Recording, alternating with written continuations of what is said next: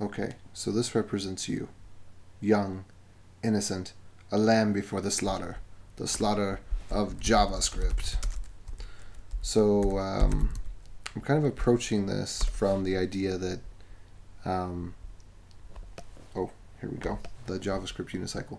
From the idea that you're new to programming, we're kind of like in day zero of day zero web development, where day -1 was you installed Linux, right?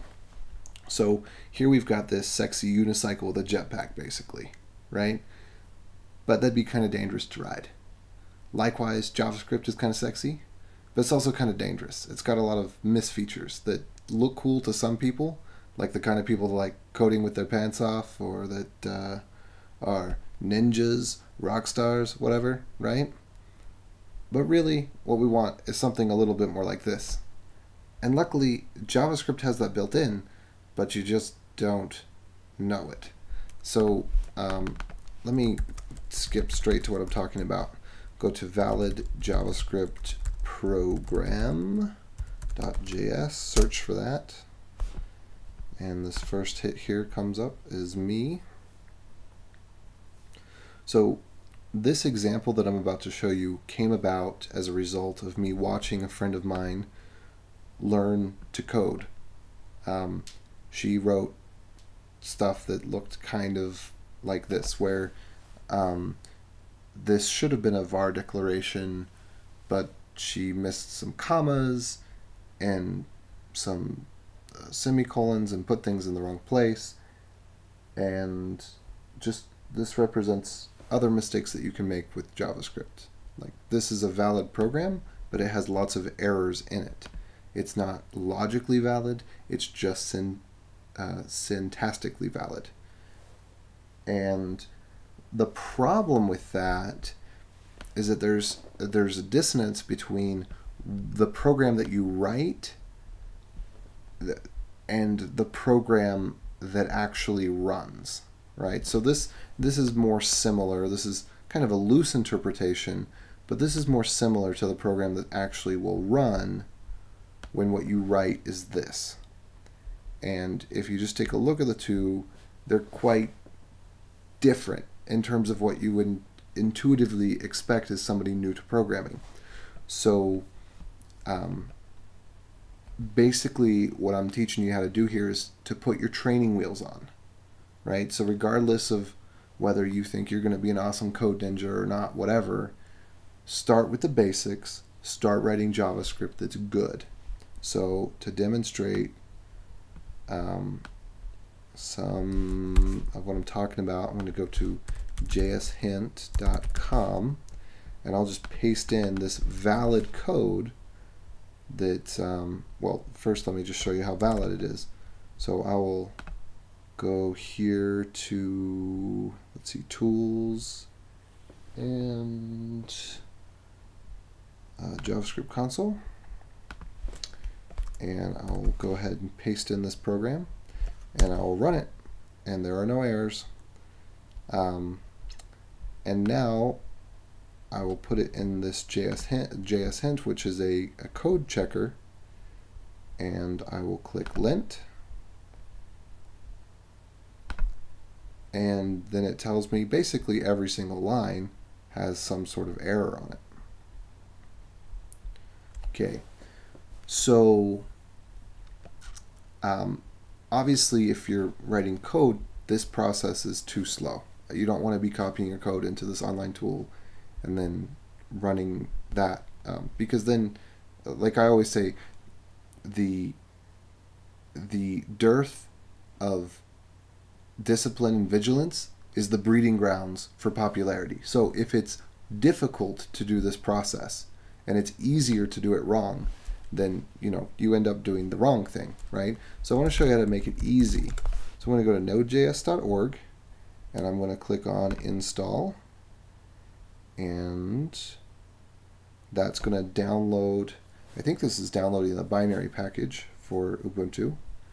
So I'm going to go into the terminal and go into downloads, I think it is. Yep. And unpack this so you can see what's in it.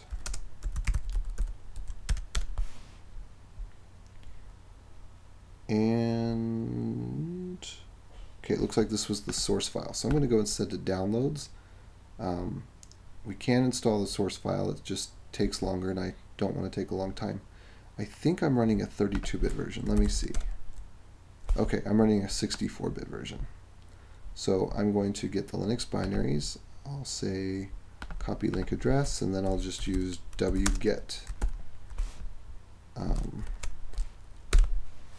to download it that way.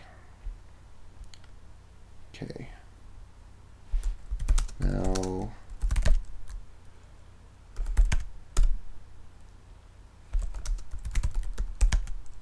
let me just double check here. That one has the bin inside of it. Great. So this is what I'm going to do. I'm going to run that untar again. So tar is for, well, it's just basically like a zip file. And then X means extract, V means verbose, and F means specify the file. So the file that I'm trying to extract verbosely is this Linux bins file, and I'm going to extract it to user local. The dash capital C means to change to that directory when extracting.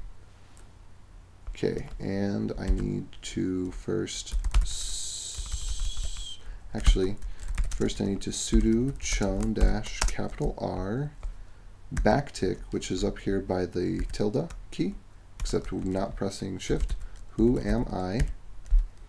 So that this will work no matter who you are, even if you're not cool AJ86, as I am, as seen there. And then user local. And type in my password, even though you don't see it, it's typing. Oops. Alright, that worked. And now I'll just hit up a few times and try this again. And now if I type node dash dash version, if I get lucky, let's see, I'm going to try Control Shift T to open up a new window.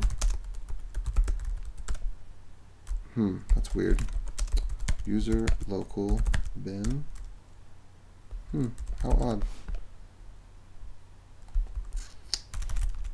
What did I miss here? Ah, okay.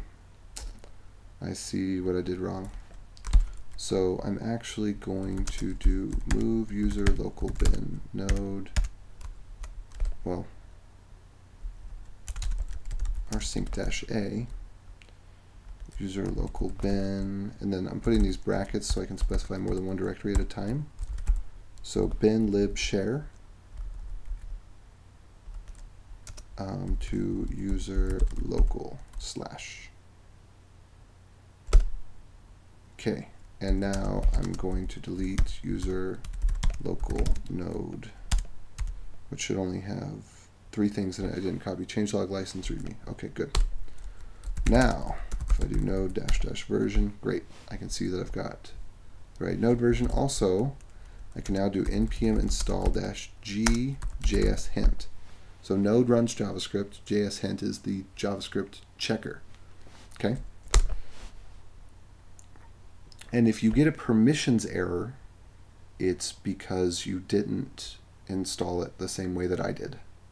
You didn't first change the permissions on it, the sudo chown thing.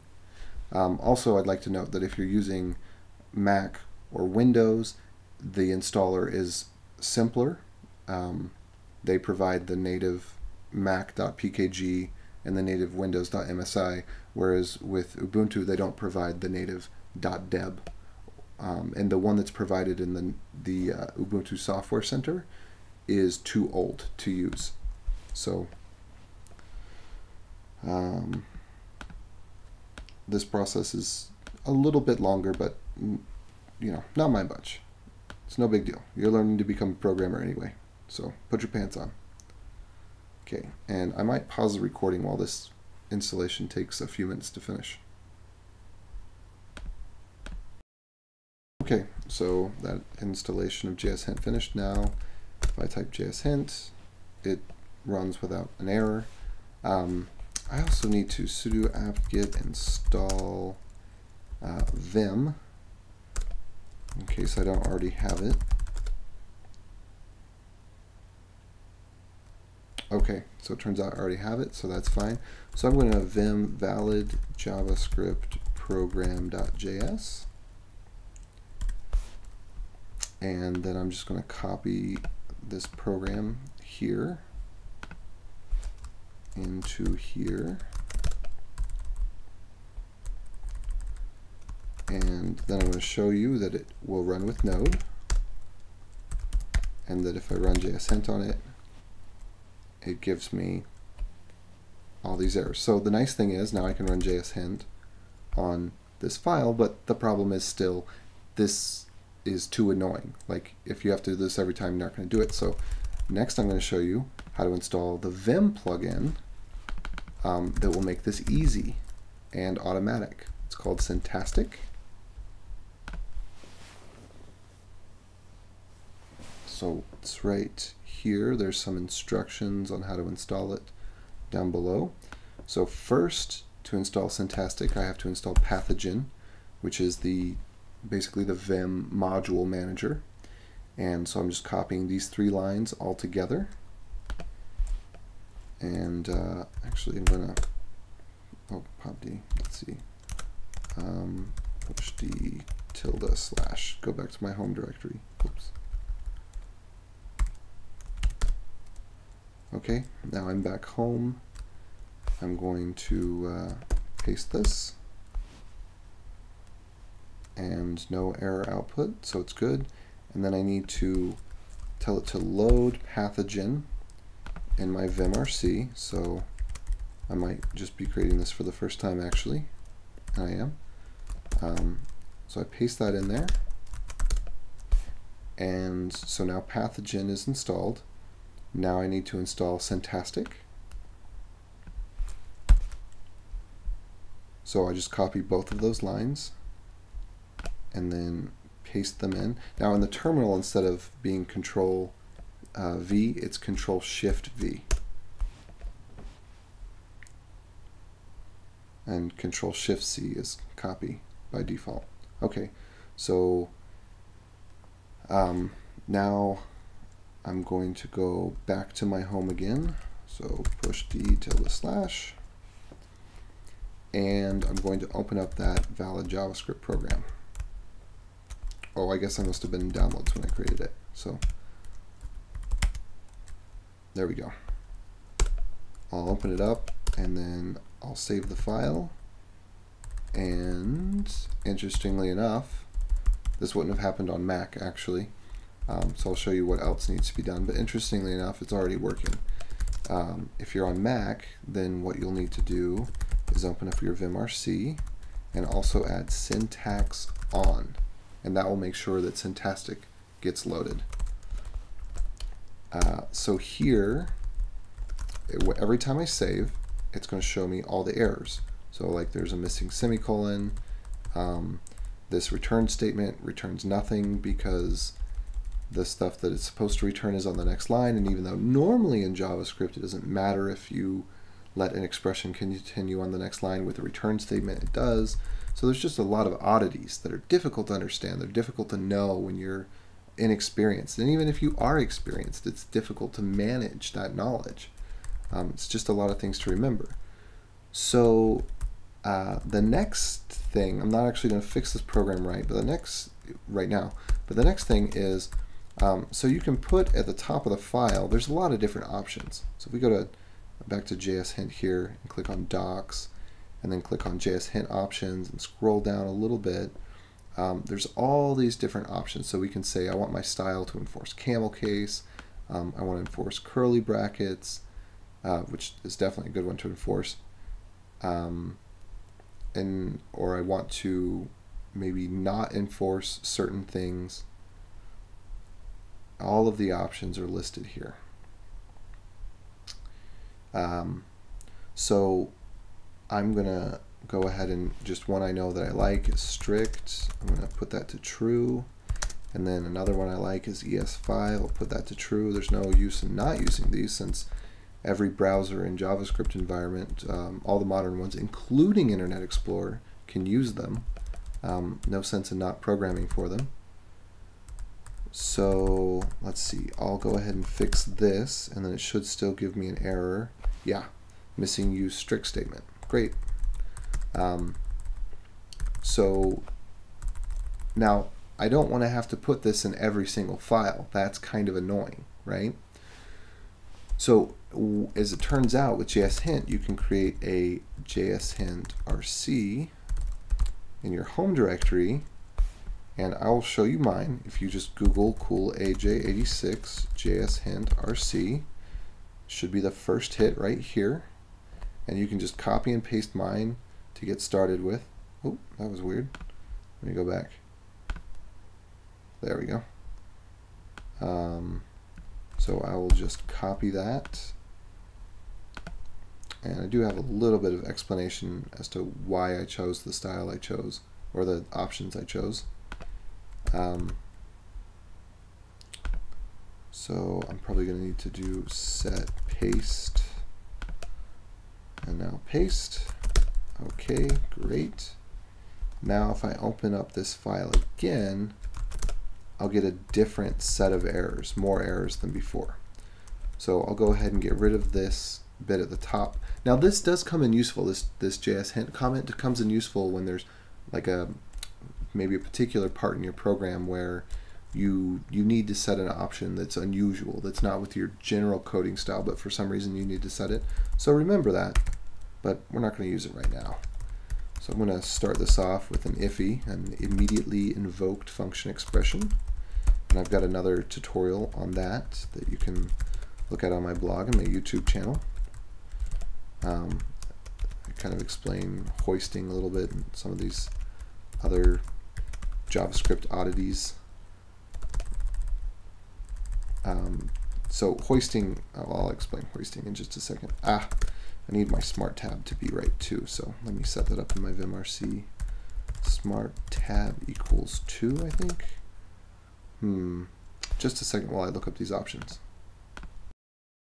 Okay, these are just some options I like for my vimrc. I'm going to paste in here. Whoops. There we go. Okay, all of these ones right here, tab stop, shift tab width, smart tab, expand tab, soft tab stop, they all have to do with turning tabs into spaces, and I like my tab key to put in 2 spaces, so that's what I'm doing here. And then I like highlight search to be on and auto indent to be on. Just as a side note, highlight search, if I type in var /var and hit enter, it finds it. If I put in /x, it finds all the x's. And then the other one was, for example, when I've got like a function where things should be indented, if I open a new line, you can see it puts my cursor indented the 2 spaces on the new line. Okay, so now I'm hitting V to go in visual mode, and hitting down to select all those, and then hitting shift greater than caret to move everything over. And now I still have all these errors. I'm just going to go ahead and fix them. I happen to know what they are, but if you look down at the bottom, you can see, you know, the error message is changing.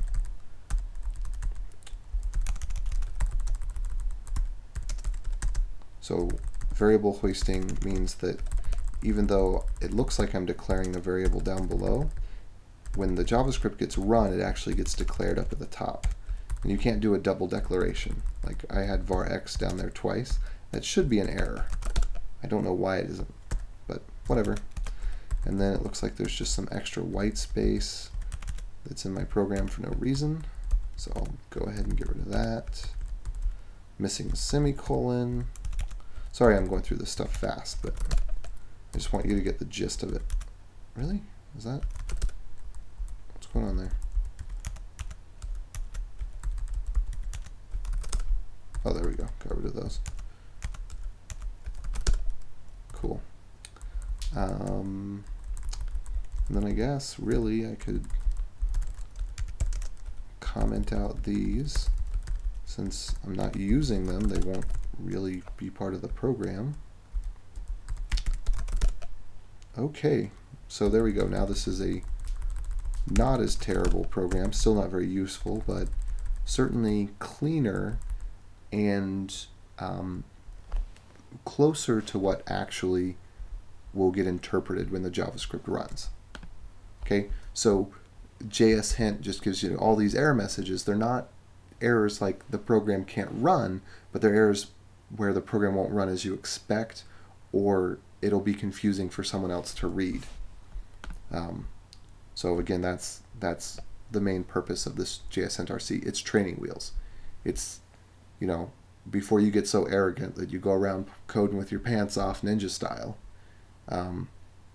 this helps you get into some good patterns that will just make you better at what you're trying to do, right?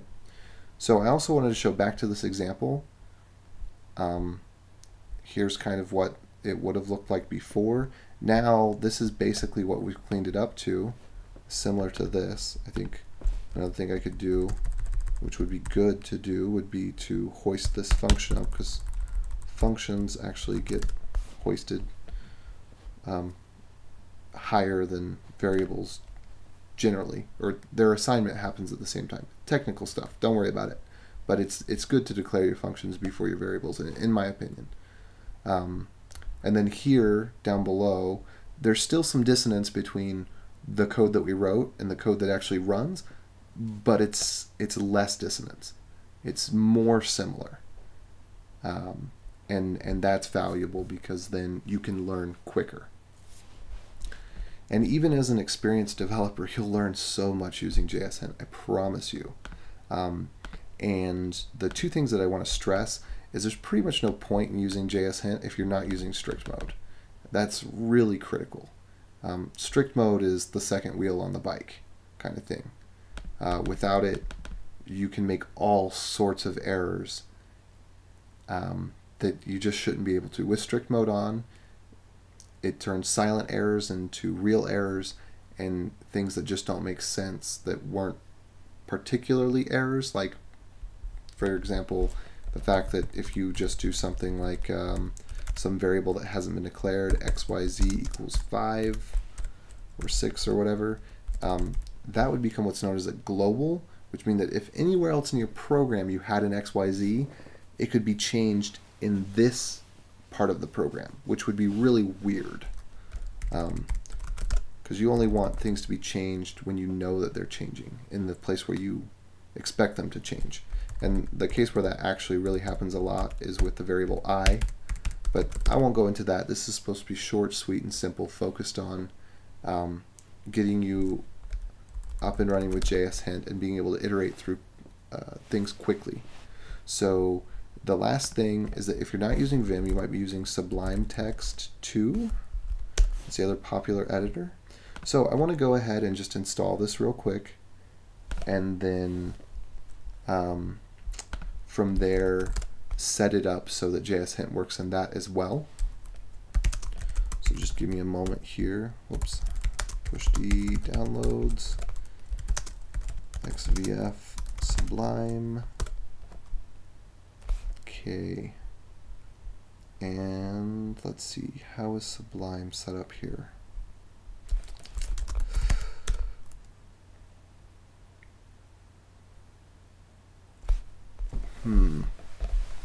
It looks like the way that Sublime is set up, it would be best for me to, let's see, the kind of standard way to do this would be to create a directory opt and then to move Sublime Text into opt. Whoops, except I'm doing my local opt right now. And then to add that opt Sublime Text to my paths. So I think before I was showing you how to do this type of thing with ZSH, but it's the same with bash, and that's what I'm using right now. So I'm just going to go ahead and make this change, and I'll I'll show you it, and this is the same way that you would do it if you're using ZSH as well. So go down to the bottom of the file, put path equals $path, and actually in front of that we're going to paste the $home slash, oops, let me do that again, $home slash, and then paste that op sublime text 2, and then put a colon at the end. So remove the trailing slash, put a colon at the end. And so what this is saying is, I'll go ahead and put the brackets around this because they're optional brackets, but it makes it more clear that that $home is a variable. Same thing here with the $path. Go ahead and do that. And I think I need to export this as well. So you don't need to worry too much about this. This is just bash stuff and ZSH stuff. But what it's saying is I'm going to look for this directory and anything that can be run, any programs that are in that directory, and run them from there. So now if I do source.bashrc, I should be able to run sublime, let me try just running it manually.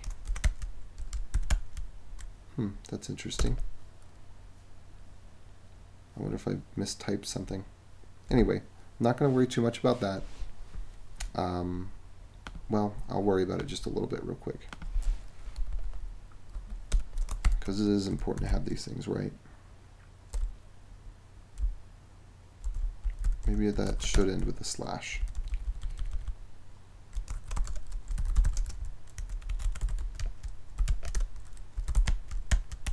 Maybe I should open up another one and try. Weird. Okay, so I don't know why that's not working right now. We can investigate that in another episode. But so since I have, let me put the most correct way to open this so that it's abundantly clear. That should be tilde/op/sublime text 2 sublime text. I can open this up, and then I need to get the Sublime Text Package Manager, so I'll Google for that, Sublime Text Package Manager. Okay, and then on Mac it's actually really easy to install. I don't know why they don't have a standard deb for Ubuntu, but whatever. So, oh yeah, I click on install over here. I can copy this bit of Python, is actually what that is. And then here, I'm going to hit Control and then backtick. So I'm going to hold Control and hit backtick, which is the same button as the tilde, but without pressing Shift. And then I paste into this little console area here that Python script. And it runs. It says, please restart Sublime. Okay, I'm going to cancel out of Sublime. Open it up again, rerun it. Now I can hit Control-Shift-P, and if I'm lucky, yep, package control is installed, so I can click on that, and then from here I can look for Sublime Linter, which is right there. Okay, now that installed, so I'm going to close out of this one more time and open it back up. Probably didn't even need to. And hit Control-N for new. I'm just going to go back to that bad program from before. Copy it in, paste it, and then Control-S to save it as a program. I'll just save it in my on my desktop for now. So this again will be valid JavaScript program.js. Okay, and then you can see that's popping up with errors. Again, down here, it's telling me what the error is.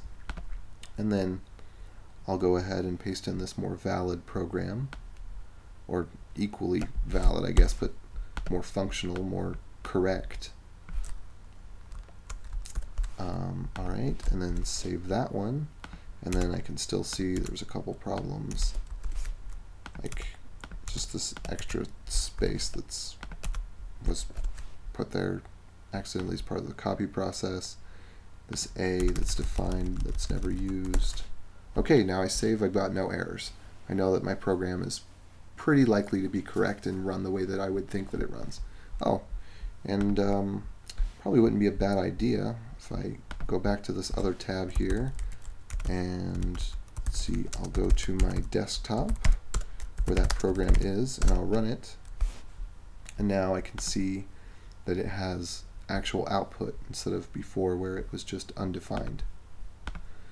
So there you go. That's using JSHint with Vim and Sublime Text in a nutshell. So this is day 0, lesson 0. If you don't have JSHint and you go further, you're going to make more mistakes. It's going to be more frustrating. The process of learning needs to be easy. We want to make the invisible visible. We want to make the errors more apparent, so that you get the concepts. You can run through this quicker. Okay. All right. The end. Watch that again in slow motion. Sorry, it was a lot of information, but it's good stuff. And one last thing. Even though your friends may think you look like this when you use JSHint, I'm giving you the fist bump, dude. If this was useful for you, please go ahead and give that little thumbs up button a nice click. Also, you'll see the notes are in the comments section down below. You can either at the end of the article or right up at the top. Give it a like, tweet, +1, whatever. Thanks.